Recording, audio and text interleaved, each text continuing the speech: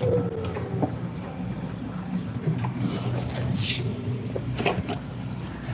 afternoon. My name is Bob Gallagher. I'm the mayor of the city of Bettendorf, Iowa. Today is Friday, July 3rd, 2020. Welcome to beautiful Palmer Hills Golf Course, where the work behind me to my left is going on to create our 18-hole putting course, a unique opportunity, one of a kind here in the Quad Cities region. To my right is our driving range, a great opportunity to sneak over during lunch, try to straighten out my drive, and figure out how to play this game a little bit better.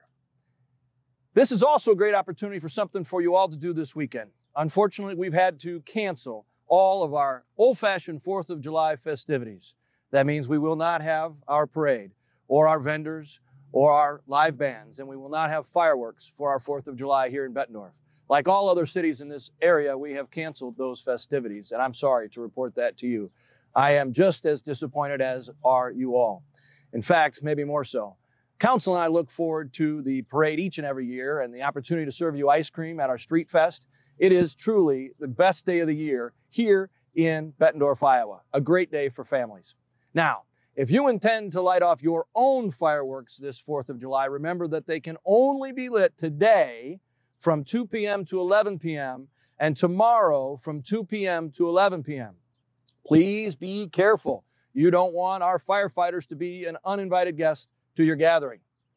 If you need to report those who are illegally shooting off fireworks, you can do so by calling 911. Please report the specific location of those using the fireworks, if at all possible. Our tool chest, if you will, for the police department is varied, and we will take care of the issue at your request. We want to make sure everybody is safe, and those fireworks are being lit between 2 p.m. today and 11 p.m. today, or 2 p.m. to 11 p.m. tomorrow. Please be a good neighbor. Be courteous of those dogs and cats in your neighborhood, possibly those with post-traumatic stress disorder. It's really important that you remember those rules between 2 p.m. and 11 p.m. on the 3rd and the 4th. Also, those lit lanterns are never allowed in Bettendorf. So don't send any of those into the sky this weekend, please. Now, we have a good question that I want to read for you and try to give an answer to our friend Kathy Lanham.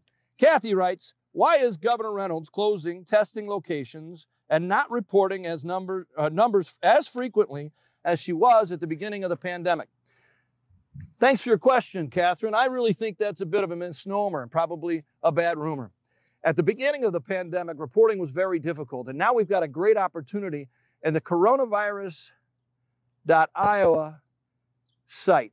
This site is very vast and completely changes our ability to get information about the coronavirus here in Iowa. You can track tests, positive tests, negative tests, recovered patients, ICU beds that are available, hospital beds that are available, and you'll have a vast majority of all the information you might want at your fingertips. So check out that coronavirus.iowa website.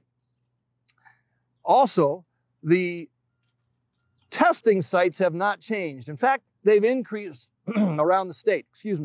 Our testing site at North Park Mall remains open. In fact, if you go to that website, testiowa.com, put in your name and the fact that you want to be tested for any reason or no reason at all, you'll get tested. And probably within an hour or two, you can take your QR code given to you at testiowa.com and go get your test for free. You'll get your results in 24 to 48 hours on average. And we've had great results with our Test Iowa site.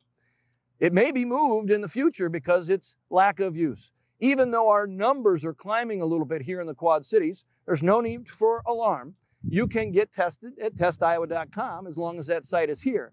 We have the capacity to do about 500 tests there, but only around 100 to 150 people are interested in getting tested. So the governor's office may move that to another hotspot location within our state.